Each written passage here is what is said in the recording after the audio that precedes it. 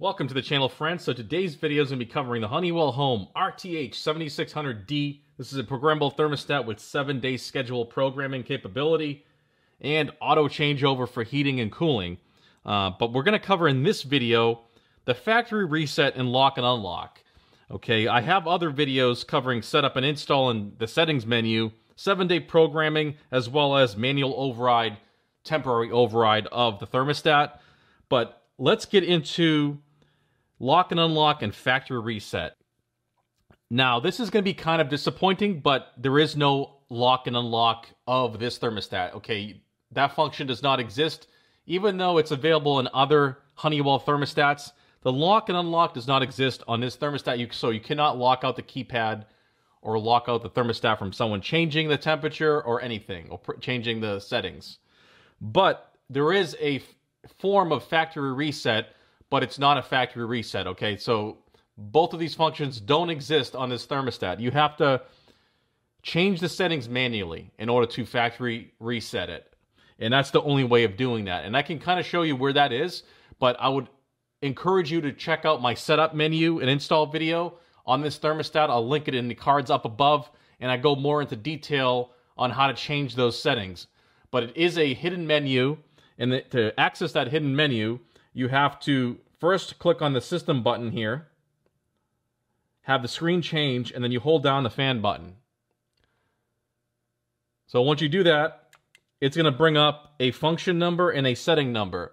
Now, I go over this in my other video when I cover the settings menu and install. Okay, so please check out that video. But I'm just going to hit done on this. Let's do that one more time just to show you where it's at. Hold on the fan button. But this is like the way you would factory reset. You basically would have to go through these and make the proper selection, which I go through in that video, for each one of these. Okay, there's a whole bunch of different functions that you're going to need to change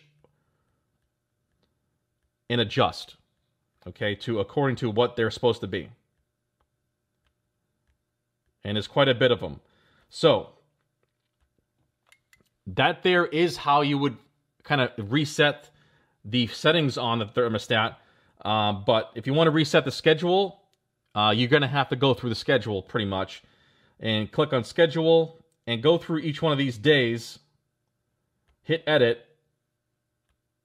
For each one of the days, you're going to have to do this and go through the time periods and set the time and temperature, I go over this in my 7-day programming video. So check that video out if you want to go more into detail on 7-day programming and kind of like resetting your schedule. But that there is the basics on how to do that. You really don't have an option for complete factory wipe on the unit at all. You have to go physically into each setting and rechange it or adjust it as needed. Same thing with the schedule. Same thing with those factory default settings, okay? There's just no quick way of doing it, even though some other thermostats, like even the Honeywells, they allow you to completely factory wipe it. There's nothing on the back of the thermostat either, like a little dip switch or some kind of like, button you press and hold with a pencil. There's nothing like that on this unit. So some thermostats just don't have a factory reset or a lock and unlock, okay? It's just the way it is. But this is still a very nice thermostat. I like how big the screen is on this. It's easily legible. I can see all the values, and the time is very easy to see, which is important because you want to set that and make sure that's set correctly for it to work correctly. And you can see the time and day and all these things very easily with a naked eye. Some of the screens on the thermostats are very small, and it makes it hard to see that basic information.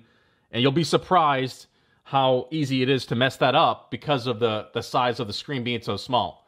I caught myself having a mistake where I had the AM and PM wrong on my schedule and the time on the thermostat, which was screwing everything up. It completely inverted my schedule. So that's something I talk about in my other video, 5 common mistakes with Honeywell thermostats.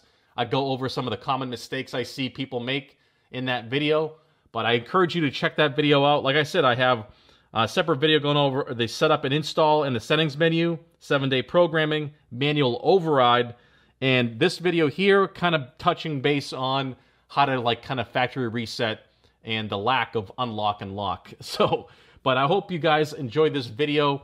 Check out my other videos. I'll link them in the upper right cards up above. I want to thank you guys for watching, and I'll see you on the next video.